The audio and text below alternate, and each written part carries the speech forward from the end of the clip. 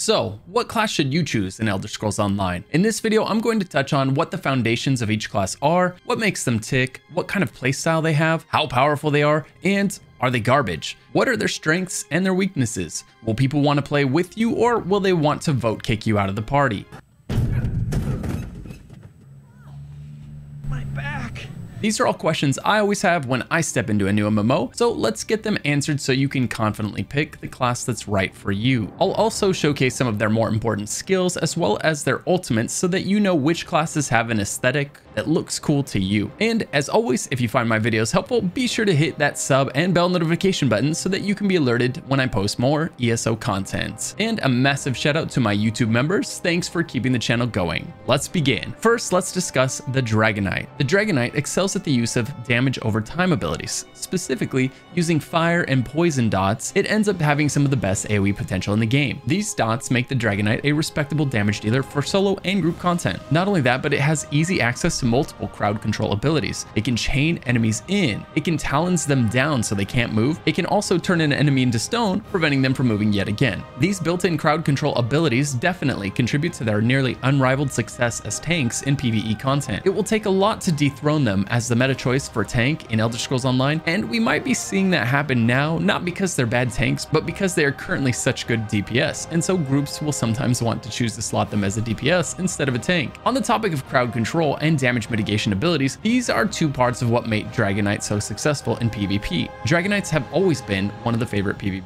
classes in ESO. And of course, we can't talk about the class without mentioning its most defining set of abilities, its ultimates. Just like all classes in ESO, the Dragon Knight has 3 ultimates. The first ultimate allows the Dragon Knight to leap at its enemies, damaging them and stunning them. This ability is primarily used in PvP as a way to knock back and knock down your enemies while restoring your resources. This knockback effect is not desirable in PvE as it spreads the enemies out, making them harder to group up and kill. So PvE Dragon Knights will usually choose the next ultimate. The second ultimate allows the Dragon Knights to throw down a standard, which will burn nearby enemies while increasing the Dragon Knight's damage as long as they are standing within it. Simultaneously, it reduces the damage the Dragon Knights take while standing within it. This is the primary ultimate Dragon Knight damage dealers will use in solo and group PvE content. Finally, the Molten Armor ultimate allows the Dragon Knight to harden its skin to the point at which it takes almost no damage for a short duration. This ultimate is most commonly used by the tanks as a sort of get out of jail free card when they run out of resources or when they really need to survive a huge burst of damage. Okay, now let's look at the report card for the Dragon Knight. Here's where I would place the Dragon Knight on the tier list. For all of the classes, I'm going to rank them S tier being the best and C tier being the worst. But remember, every class can do all content on every role. Some might be a little easier than others, but all of them are capable of doing all content in the game. For the damage dealer right now, the Dragon Knight is S tier.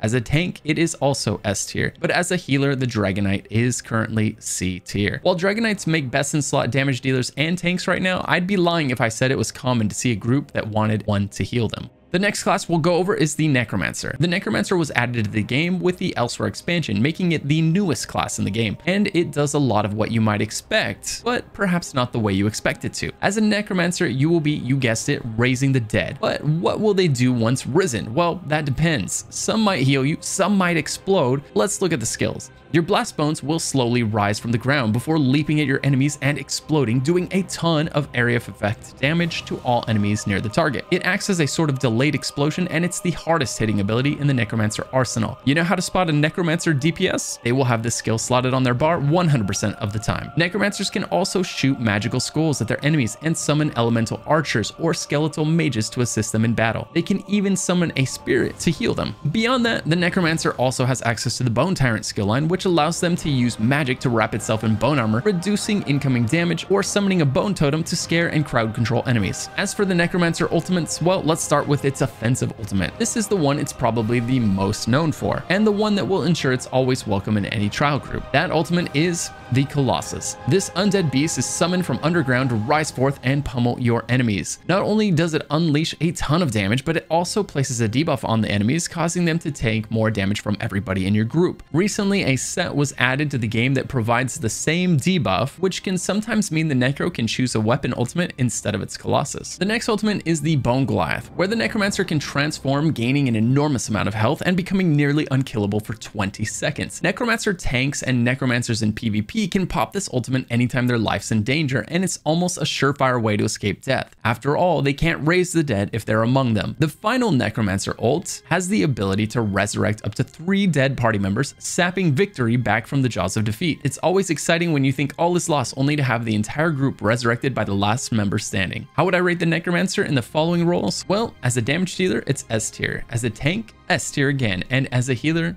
S tier. Yes, the Necromancer, being the newest class in the game, is also the most well-rounded. It handles all 3 roles superbly, and I've been in groups and all difficulties of content with the Necromancer in all 3 roles. The next up, we have the Nightblade. The Nightblade is the Elder Scrolls Online's rogue or assassin class, the master of the shadows and blood magic. It excels in stealth and surprise attacks, and as a result, the Nightblade has some of the best burst damage in the game. The Nightblade's use of blood magic allows them to constantly leech life from their enemies back to themselves. One example is their ability called Swallow Soul, which simultaneously damages the enemy and heals the Nightblade. This ability does nearly as much damage as other similar skills, but with the added benefit of topping off your health every time you use it. Another noteworthy ability is the fact that they can summon a shadow to fight by their side in combat. It fits their aesthetic perfectly, and it deals great damage. Then there's the Assassin's Blade, which is an execute ability, meaning it hits incredibly hard when the enemy is in low health. This is great for finishing off bosses who are most dangerous when they're nearing death, and that's most bosses. The first Nightblade ultimate allows them to leap at the enemy, dealing a ton of damage and debuffing them, causing them to take 20%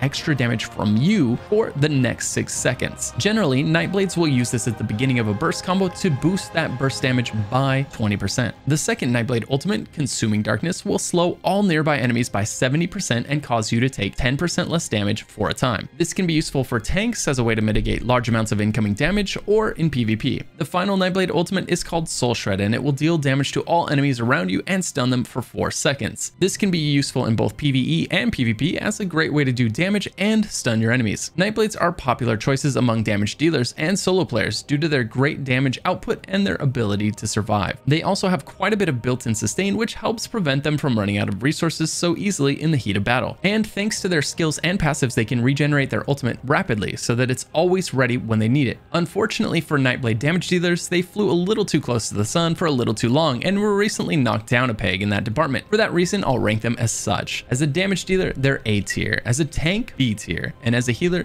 C tier.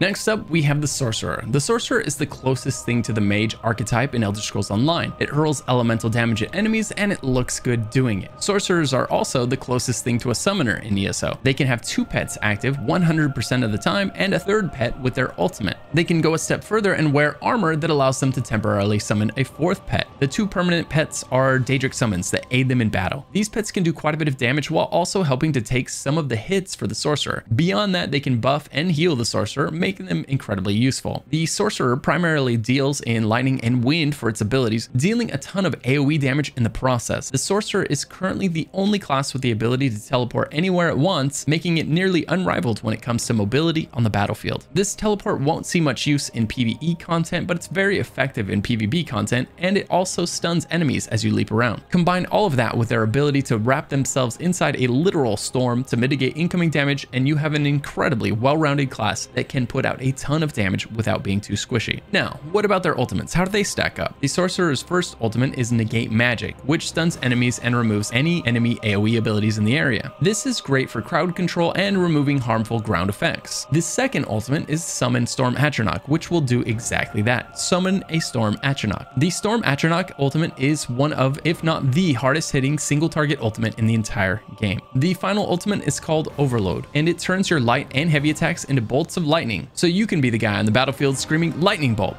Lightning bolt! Lightning bolt! Lightning bolt!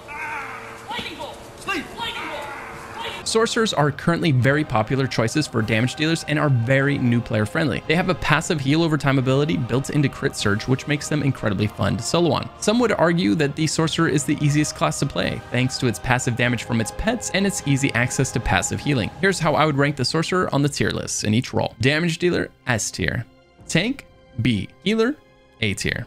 Next, we have the Templar. The Templar will wield the power of light and use it to eliminate its enemies. The Templar is the master of efficiency. It is without a doubt the easiest class to play, but it achieves this without giving up an ounce of power. For this reason, the class is perfect for beginners and veterans alike. The heart of the damage-dealing Templar lies with its puncturing sweeps. It turns light into a spear and melts its enemies with this ability. Combined with the right gear, this ability can be used repeatedly to great effect, giving the Templar the simplest and most effective rotation in the game. Don't for a second think that just because the rotation is easy means it's doing less damage. No, the Templar still hits like a truck. Beyond this, the Templar is known for its fantastic ability to heal its allies, with perhaps the strongest burst heal in the game. If you're looking to become a healer for group content, you can't go wrong with the Templar. Templars have a great gap closer that allows them to leap at their enemies, knocking them over, or if they'd rather, they can just throw their spear at their enemy to knock them down that way. As you can see, the Templar has a diverse arsenal of abilities, allowing them to deal a lot of damage and heal really well. But what about their ultimates? The first Templar ultimate is Radial Sweep, where the Templar swings the Spear of Light over their head, dealing damage to all nearby enemies. This is a great AoE damage ability that can be very useful in both PvE and PvP. This is a great option for DPS Templars. The second Templar ultimate is Nova, where the Templar throws down a Nova into the battlefield, damaging and debuffing enemies caught within. This ability is great for debuffing bosses when they're about to do high damage mechanic, helping to prevent the boss from killing your allies. This ultimate is a situationally great option for healers. Finally, the last ultimate is Rite of Passage, where the Templar channels out massive heals to allies nearby. This is an incredibly strong heal that makes it very difficult for any of your nearby allies to die. This can be used to great effect in both PvP and PvE content. This ultimate is also a great option for healers. The Templar is in a great spot right now, and perhaps the only place I didn't see it used all that much was in the role of the tank. This is until recent changes that made it a decent tank after all. For that reason, I'll give it the following score: Damage Dealer S tier, Tank A tier, and Healer S tier. Now for the final class, the Warden. The Warden will summon companions to help defeat its enemies. It will use ice to protect itself, and it will use nature to heal. The Warden was the first class added to the game post-launch during the Morrowind chapter expansion. The Warden is an incredibly well-rounded class, making it great at any role. As for its first skill line, it will summon companions to aid it in its destruction. You can hurl cliff divers at your enemies, or summon a Betty to buff you. You can call wings to increase your movement speed. The hardest hitting ability on the list is going to be your Subterranean Assault, which will cause beetles to burrow underground and then resurface, dealing huge damage to the enemies nearby. The Winter's Embrace skill line is filled with some great ice abilities. These abilities can be used to slow and damage enemies, or you can choose more defensive options and wrap yourself in ice to mitigate incoming damage. Finally, the Green Balance skill line is where many of your healing abilities are tucked away. These abilities and passives are one of the reasons you will almost never see a trial group without a Warden healer on the roster. But perhaps most important to their contribution as a healer is that Wardens have a buff that causes them to give their party members 10% additional max health anytime they heal them. So let's talk about the Warden's ultimates. The first ultimate, known as Feral Guardian, this ultimate summons a bear to aid you in combat. This is a permanent summon and is why the Warden is the second closest thing to a summoner class in Elder Scrolls Online. The surprising thing about the bear is how much damage it puts out, and the fact that when its enemies are low health, it puts out even more damage. This is a great ultimate for Wardens who want to take on the role of damage dealer. The next ultimate is Sleet Storm. This ultimate looks amazing and uses cold damage to slow and damage all nearby enemies. It only puts out a moderate amount of damage, but the slowing and freezing effect of this ultimate can make it really handy in some PvP and PvE situations. The last ultimate is Secluded Grove, which is an enormous AoE heal that will quickly heal any party members within. This is great when your party has a lot of incoming damage and you're falling behind on your heals. In summary, the Warden is one of the most capable classes in the game, performing very well in every role, and for this reason, I'm going to place it in the following tiers for each role. As a damage dealer, the Warden gets an A. As a tank, S tier. And as a healer, S tier. There's one thing that's important to know. Every class brings a unique buff that it can provide to the entire group. For this reason, endgame groups will typically make sure that they have at least one of every class in their group. There are 12 people in a trial group, so this leaves room for one of each class, and then there's 6 additional spots to spare. So no matter which class you choose, you will be useful. So there you have it, guys. Which class do you think has the coolest aesthetic? Which one do you want to play first? Or which one have you already been playing? Let me know down in the comments below. And as always, if you enjoyed the video, please consider liking and subscribing. It helps me out a ton. And if you ever want to hang out with someone else who loves ESO, swing by my Twitch stream over at twitch.tv/luckyghost. In the description and in the comments down below, I'll provide links to written tier lists for solo and group content. So be sure to look at that if you want a quick recap of what you saw here. I hope you have a fantastic day, night, or evening wherever you might be, and I'll see you in the next video.